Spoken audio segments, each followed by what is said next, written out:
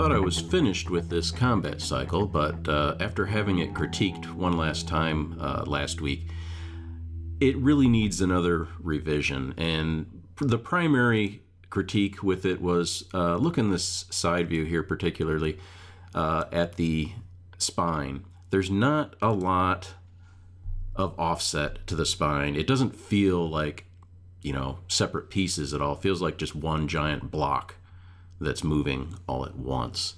So that needed to be taken care of. So I'll put up here what we just saw, last week's version, and what I've done differently is on the right here for the final version.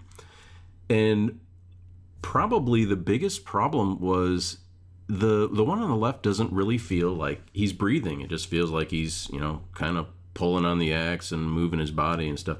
The second one on the right, I think, feels a little bit more like what it should, like he's breathing, like it's an idle.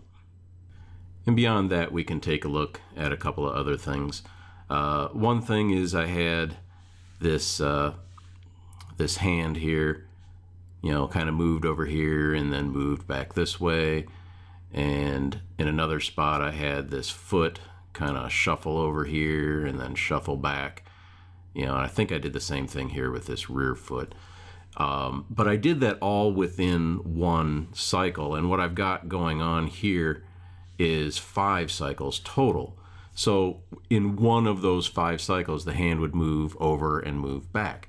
Well, it was imparted to me that one of the advantages of having the cycle copied 5 times is that, let's say on the right here, is I could move, say, this hand over, readjust on the axe handle, and then leave it there for a couple of cycles, and then move it back. So I think it gives it more of a natural feel and really just improves the animation overall.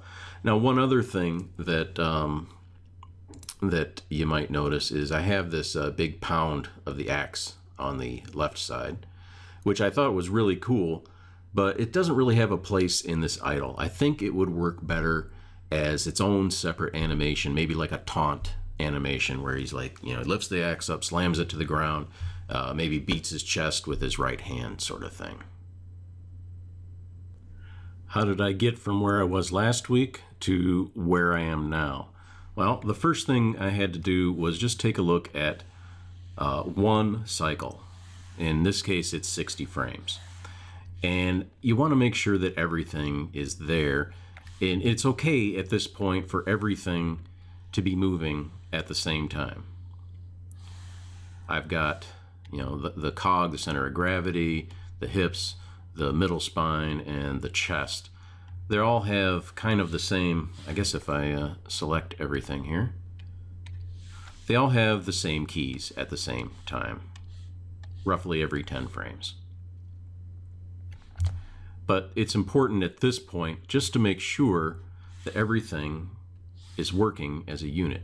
It feels like he's breathing, which was probably the biggest problem I had over the previous version. And so now if we take a look at the same file with things offset, I'll just show the graph editor to kind of represent. You can see now, instead of every 10 frames, I've got all kinds of craziness going on. And if I expand the timeline, you can see I've got keys, instead of where they were at 60, going all the way up to 69. Basically, I've taken different areas of this animation and offset them. Basically, you're looking to see what is leading and what is following. So I think you can probably tell the difference here in the animation. It no longer feels like this is one solid mass of an upper body. It feels like the middle, the cog, the chest, they're all kind of separate pieces. They're doing the same thing, but they're offset in time. And finally, if we take a look at this finish cycle, now you can see my frame range goes from 0 to 300. And basically what I've done is I've copied that cycle, that 60 frame cycle or 2-second cycle 5 times. But one thing that you can do now that you're copying your cycles, you have the advantage of being able to vary those cycles. So the first cycle goes from 0 to 60. The second cycle might go, 50 frames, and then 55, and then 65, and then 70, just to have just a little bit of a variance in how long it takes him to breathe in, breathe out. So now I can take these variations that we talked about, the foot shuffle and the hand moving up and down the X, and I can have them happen across cycles. So I think I have this hand moves here in the second cycle, and it stays there, and it comes back here like in the fourth cycle probably. So it goes there and then it comes back, instead of going there, coming back within its own cycle. And I think I did the same thing with the foot shuffle down here. Tried to have it come as his weight was shifting over to the right, and then have it return as his weight is shifting back to the left. So why is it important to work this hard on a combat idle? It's important because the idle is going to be the foundation for all of the combat animations to follow. Everything is built on top of this animation. So for example, if we stop this here, I have a blocking pass of an attack. That attack starts in the idle pose. The attack finishes in the idle pose.